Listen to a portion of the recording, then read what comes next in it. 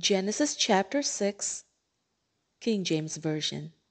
And it came to pass when men began to multiply on the face of the earth, and daughters were born unto them, that the sons of God saw the daughters of men that they were fair, and they took them wives of all which they chose.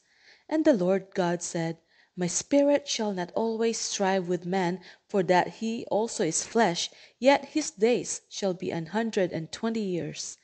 There were giants in the earth in those days, and also after that, when the sons of God came in unto the daughters of men, and they bare children to them, the same became mighty men which were of old, men of renown.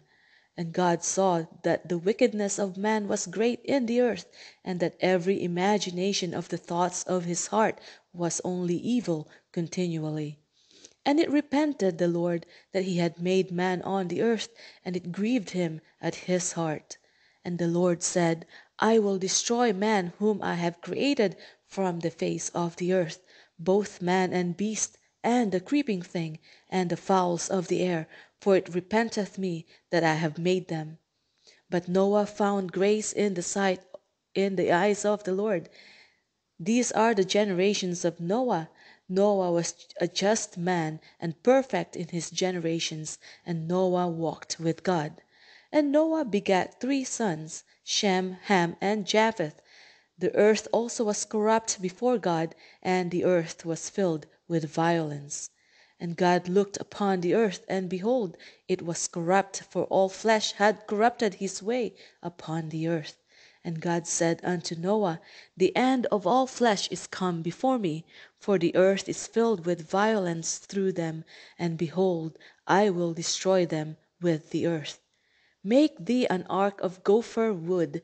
Rooms shalt thou make in the ark, and shalt pitch it within and without with pitch. And this is the fashion which thou shalt make it of.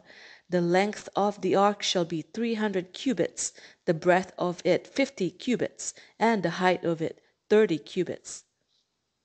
A window shalt thou make to the ark, and in a cubit shalt thou finish it above, and the door of the ark shalt thou set in the side thereof, with lower, second, and third stories shalt thou make it.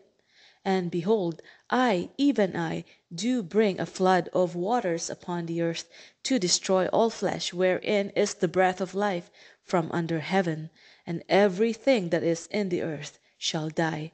But with thee will I establish my covenant, and thou shalt come into the ark, thou and thy sons, and thy wife, and thy sons' wives with thee.